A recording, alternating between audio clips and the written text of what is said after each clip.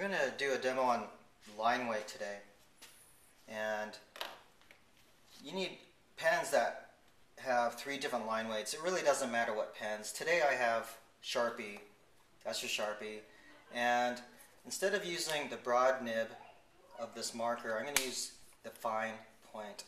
And there's a little indication where it says fine, so I'll be using that. The real idea is to have 3 different line thicknesses. That's what we mean by line weight. So I'm going to just make some random marks on the paper and identify what lines I'm creating. Okay, that looks thin, medium, and thick. So a good formula to use is, if this is the first line weight, let's say that's the second line weight, and this is the third. The second one should be twice as thick as the first, and the third would be twice as thick as the second. As a rule of thumb, the idea is to make sure that there's definitely a difference visually that you can see. So it really doesn't matter what it says on the pen, in my opinion, as long as the mark that it makes will be consistently the same. This one will always be thin. This one should always be middle tone, medium weight. And this one will be thick. I'm familiar with the Sharpie, and when you first buy it, it starts out thin, but because of the felt tip, as it gets used more, it starts to get thicker and thicker. So I'm just going to keep that as my thick line. Now the idea of using line weight is so that a regular line drawing won't look boring. So I'm going to sketch a little cube here. There's so many different ways to draw a cube. So I'm just going to draw it really loose here. Okay, really loose cube. I'm going to tighten it up a little bit. I'm tightening up. What that means is defining the shape a little bit more clearly, in case the first lines you made weren't exactly what you wanted. And just by tightening it up, it's becoming a little bit thicker. So that's not really intentional, but from there, right now I could just use a medium line weight. So this is a first line weight pen, using the fine one. And I got this thickness by going over it again. But having 3 markers, it saves time. So instead of going over it several times with a thin one, I can just use my medium marker and just outline that and correct any lines that I might have messed up. Okay, so that's a really quick way to think of line weight. Now that line is getting a little bit thicker, but now that's just 2 line weights, and that stands out pretty good. When you start doing more than one object or more than one shape, then you can start using all 3 line weights. So I'm going to just start with some basic geometric forms. I'm going to draw a square, and then I'm going to draw a triangle as if it's behind the square. And I'm going to do a circle behind both of them, part of a circle. So I'm going to pretend this circle is behind both of those things. It's a little off there. Okay, let's do that one more time.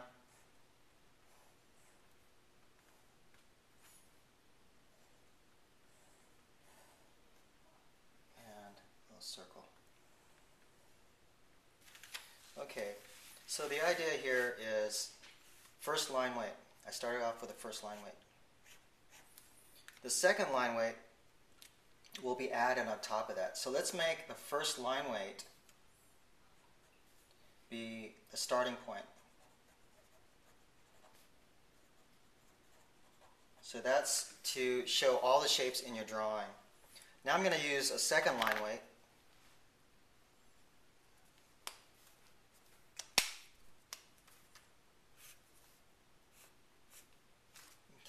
If I hold the pen at an angle, it's going to be thicker, so I'm going to hold it more vertically. So that's going to be the second line weight.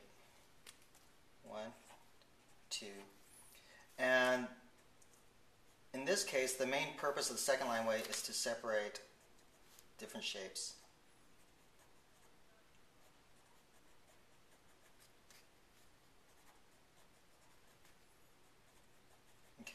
So I'm going to separate the shapes with a second line weight. In the end, the last one I'm going to apply is a third line weight. It's a little thicker. Call that 3. So the third line weight will be to frame the entire drawing. It will be a profile line. So, and call it the profile line. Profile line, or you can call it the silhouette of the shape, and it brings the drawing back together again. That's optional. You don't have to always draw the third line, but it makes it look a little bit more complete. It's good for graphic design, and we'll try it again. Once you learn these rules, you can break the rules, but it's really important to follow these rules until you understand them. And then when you break these rules, do it so that you understand how you're breaking the rules. Okay. The reason why you might want to break the rules is to develop your own style of how you apply line weight. Okay, let's do the second line weight now. That's to separate shapes. So here's a square, triangle, and a circle. So the square, I'm going to outline it. The second line weight. And I like to rotate the drawing so I'm comfortable drawing that line. Okay, so let's do the triangle. Now the square is separate. What line weight also does is it separates layers. So you can think of the square being on a layer, the triangle being on a second layer, and the circle being on a third layer, the triangle in the middle layer. Okay, so let's now do the triangle.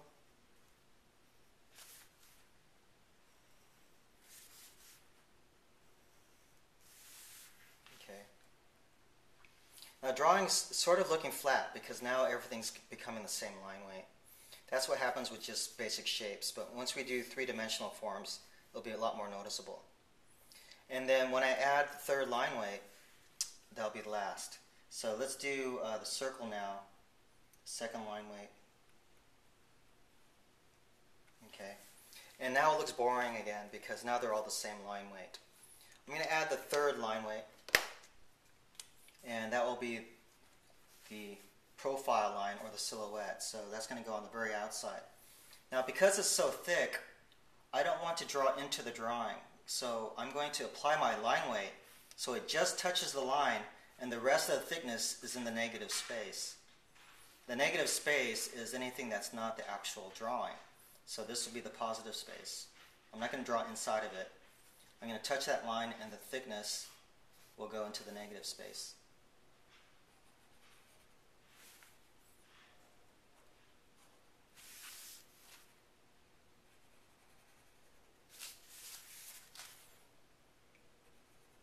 One of the easiest things to learn about line weight is the first and third line weight. Sometimes with my students I have to spend more time explaining the second line weight.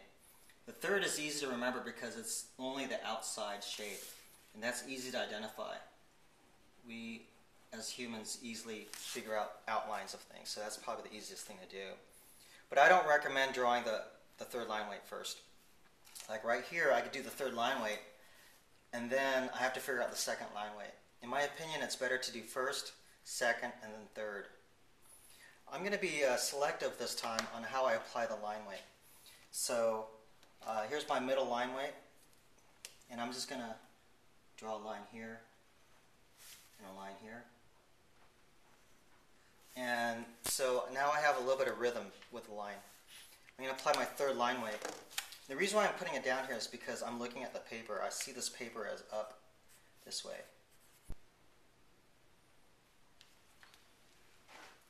Okay, now we have a thin line weight, number 1, and a medium line weight. And you can think of this second one as maybe a drop shadow. Okay, so instead of doing the entire outline, I'm selectively picking those lines out. Now with the third line weight, I'm going to do the profile line or the silhouette. And again, you don't want to draw into your drawing. You want to touch the previous line, and then the rest of the thickness goes to the negative space.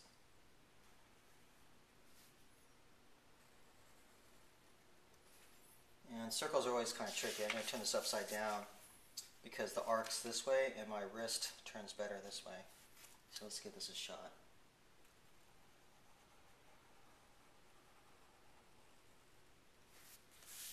Okay, so we're dealing with two-dimensional shapes, square, triangle, and a circle. And that's basic concepts in terms of when to use a 1, a 2, and a 3. Now this will be more successful, I think, with a three-dimensional shape. So let's try to apply this to a three-dimensional shape, a box.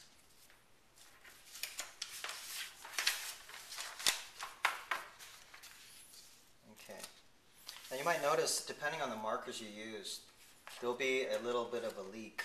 So sometimes marker will penetrate the paper and it'll go onto a second layer. So just be aware that you might want to put scratch paper underneath your sketch to prevent leaking.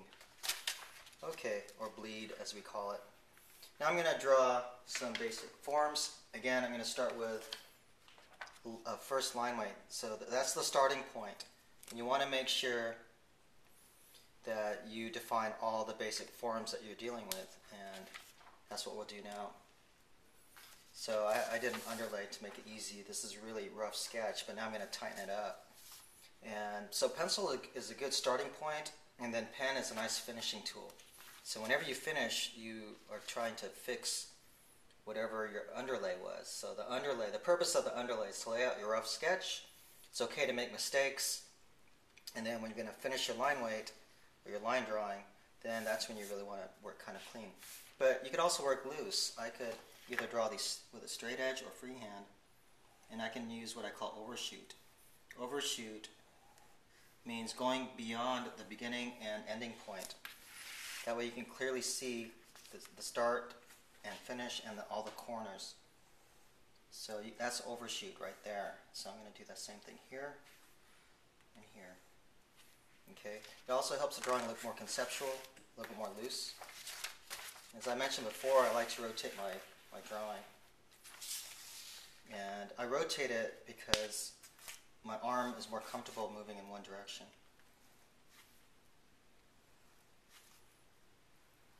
Okay, so there's a very simple line drawing. Now if I were to add line weight, there's not really much to do there. I'm going to go ahead and add line weight, but I'm going to talk about this for a second.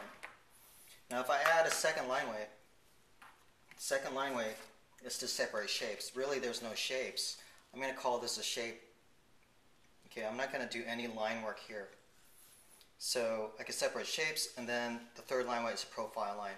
I can go straight to the profile line because that's the only object in there. Here's a shape, so let's just do the profile line.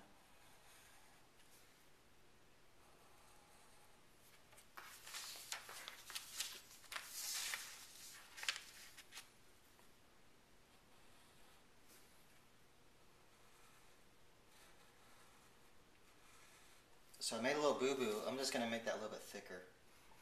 And luckily it was on the bottom of the drawing, so I'll add a little bit more weight to the bottom there. Okay, there's a basic line weight drawing, not so boring. So a little bit of line weight, I extra a little bit of line there, and to really give it a little bit of punch, I could add a little background, which we often call a vignette. And the purpose of the vignette is to add contrast to the object, the foreground and the background. Let's cover this a little bit better.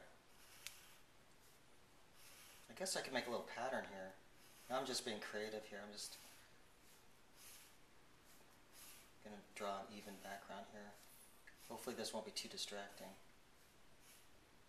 If I had a thicker marker, I'd be able to fill that in. So there's a little graphic pattern. It could almost be like a logo. I'm going to go ahead and fill that in with a black marker.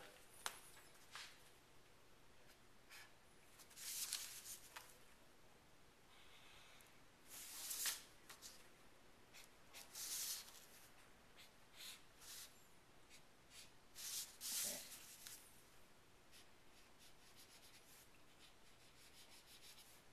And now this is a very high contrast illustration now.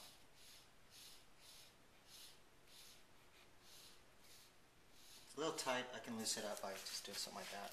make it a little bit more conceptual. And that's basically the line weight for one object. Let's do what line weight really helps, and that's to do more than one object. So I'm going to do 3 boxes in a row, and this time I'm going to use a straight edge. And sometimes a good technique for straight edge is to work away from the line you previously drew. So here's a line I'm going to draw. Now I'm going to move the straight edge away from that line so I don't smudge over it. Move away from there. And I already know what this is going to look like, so I can just draw all of these lines all at the same time. If I didn't know what I was going to sketch, I probably couldn't start this way. So I have my underlay here, really rough drawing. Depending on your style, you can tighten that up before you do a tracing. That's pretty loose. So I'm just doing my best to interpret that drawing. So now I'm going to finish this line here, and now draw the lines in another direction. And there's a little bit of smudging here. This is my practice, so if I were going to be really careful, it would take me a lot longer for this demo. And I'm going to stop there. I need to draw this top edge here just to make sure these line up. And I'm doing overshoot on purpose because if I'm more careful, the demo would just be a little bit longer. And so I'm more comfortable just making this looking loose. Okay, that should be dry enough. I'm going to put my straight edge over there. If you're finding you get a lot of bleeding, there are some straight edges that have a little angle, and that will lift the edge off the paper, so it doesn't cause capillary action, which means when you draw a line, ink will sip underneath your straight edge if it's in direct contact to the paper. So this edge is just a little bit off of the paper. Sometimes you can tape something underneath here, like a penny or something, to raise it up off the paper.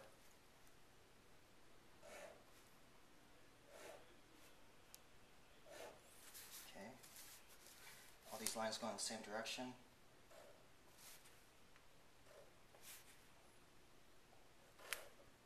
Again, I could be a little bit more careful here. I'm not too bothered by that. The overall sketch is going to be very loose. Again, you should know when you're practicing and when you're doing a final sketch. This is not a final sketch. And then that's it. So there's my line weight. So that's my first line weight. We took care of one. Now we're going to do 2, which is to separate the shapes. So I see 3 shapes here, 1, 2, 3. I'm calling each block a shape. So let's separate those, and by separating them, I'm only going to draw the outline. Okay, so the outline is the profile of each individual one. So let's start with this one.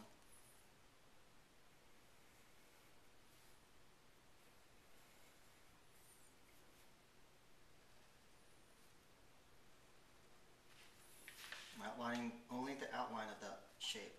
I'm not going inside here, just the outline. Let's do the second one.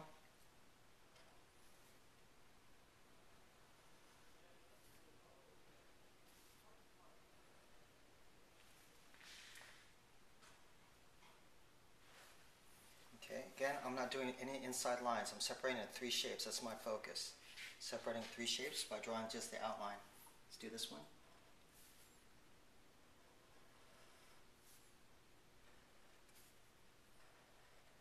Now, you don't have to do all the lines in the same direction. I just am doing that just for today. On a different day, I might be outlining it this way, just straight ahead. Now there's 2 line weights, and already it's starting to look a little bit more interesting than a single line weight. And then the third is the profile line, which is the silhouette. So let's tie all these together. And again, you touch the line, and the rest of the thickness goes to the outside. And I gave up my straight edge. I draw faster without a straight edge sometimes. Sometimes a straight edge feels too restricting for me.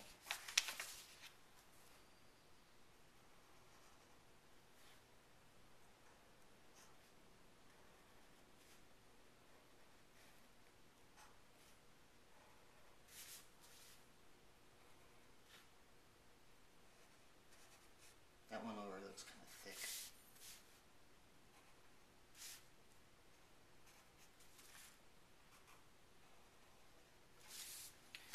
there's your third line weight.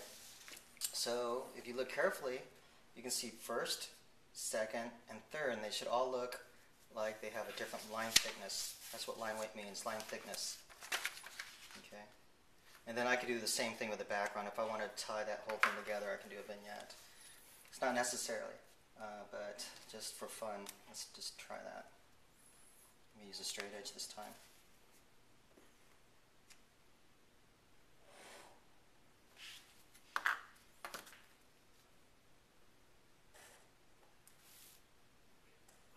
And now I can leave my drawing just like this, and it frames the drawing. There's your basic line weight. These are three different objects. It's not going to be every time that you're going to draw three different objects. Most of the time when you're starting product design, you'll be doing only one object.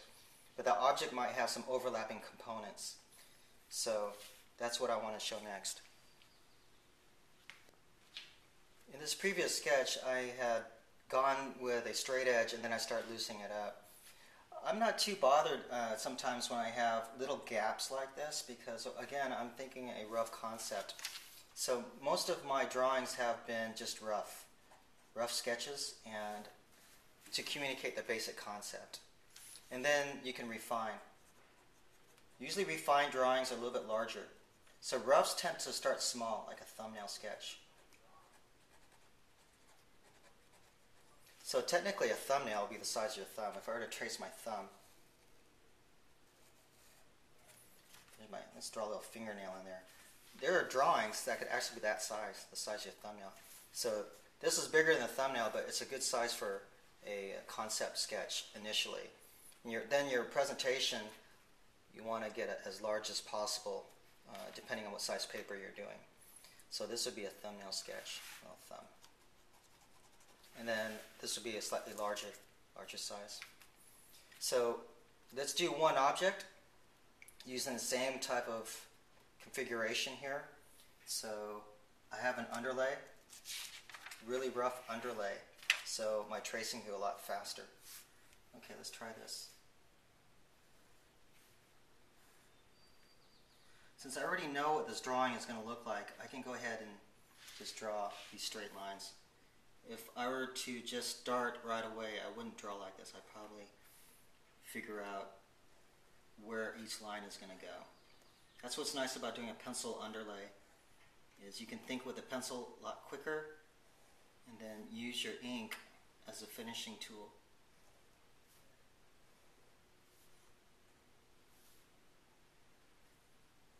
Again, it doesn't matter which line you draw first, just get the drawing done. And there you go. If you look at these three shapes, they're pretty similar. There's 1, 2, 3 columns. There's 1, 2, 3 columns, but what I've done is connected these 2 columns at the bottom and these 2 at the top. Now I did that so I can demonstrate second line weight and third line weight using what we've done before. So if I look at this, I can see there's a second line weight here, a second line weight here. These second line weights, if you remember, are used to separate shapes. Now this is one big shape. These are 3 separate shapes, but I've connected it, but you can still apply the same concept. So let's do that. So this shape is overlapping this area here. They're separated. So another way to think about line weight is to separate objects. And another important thing is just to think of layers, which means one layer will be closer to you, other layers will be further away. So if I look at this shape, it's closer to me, so it'll have an outline. This shape is further away, it has an outline. This shape is even more further away, and there's your outline. And what separates the shapes, or the layers, is that second line weight. Here, this looks closer to me, so I'm going to separate this part. This part is closer to me than this back area, and it will get the second line weight.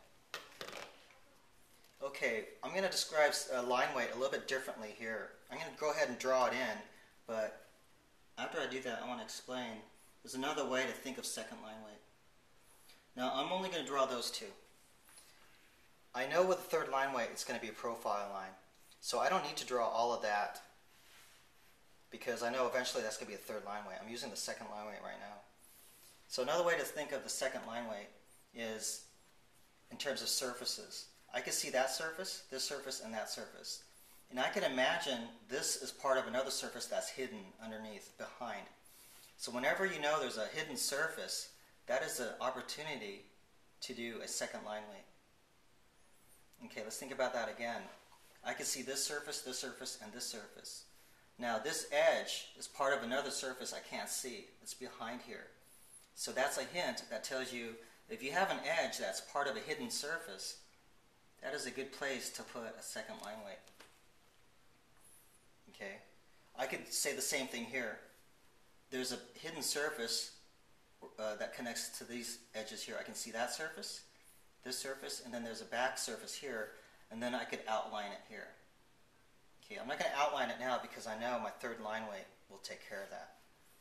Okay, so now I just have first and second line weight, and that's all there is. A lot of students think that there should be a line weight here and here. Actually, there's one more. That surface there, that's an edge. I can see this surface, but there's another surface underneath it that goes underneath.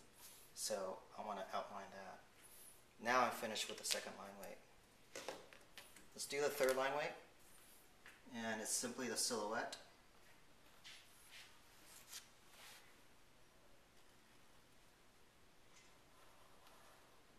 Or you can call it the profile line. And when I finish this, I'll talk about the lines that you can leave out if you want to start developing your own style. Okay, so the purpose of this part of the demo is just so you know exactly where to put the first, second, and third. And then later on, you can decide how much of the third line weight you want to draw. Okay, so this line drawing is now completed. It has the first line weight, second line weight, this one too, and then the third line weight. Okay. On the second line weight, I had now described it's an edge that connects to a hidden surface. Okay. And that's it.